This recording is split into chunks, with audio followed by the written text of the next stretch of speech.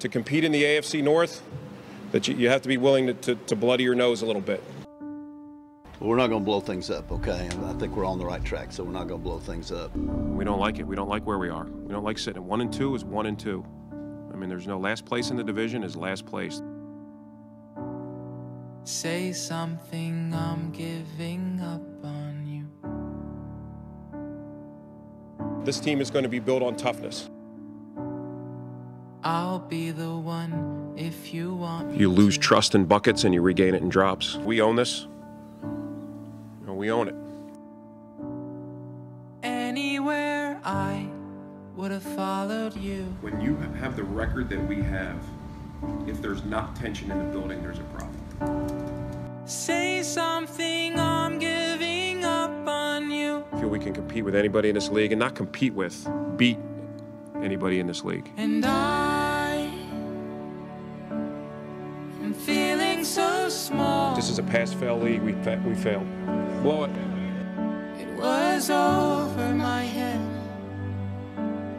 I know nothing at all. Can't lie, it feels great. I got a big old cigar with my name on it waiting for me, so.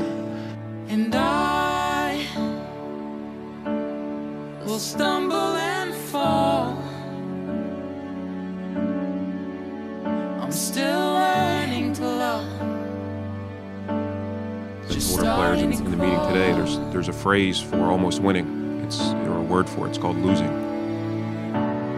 Say something, I'm giving up on you. I can't sit here and say absolutely we're all on board 100%. No, that's not reality.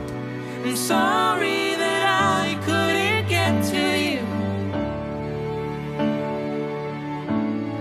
Yeah, I said there's a phrase for almost losing. It's called winning. Anywhere I would have followed you. I thought for the bulk of it, the players played well enough to have a victory. Say something, I'm giving up on you. You know, if it does go the wrong way for me, that's my biggest regret is not being able to deliver for these fans that have suffered for a long time. Mike Pettine, it's over.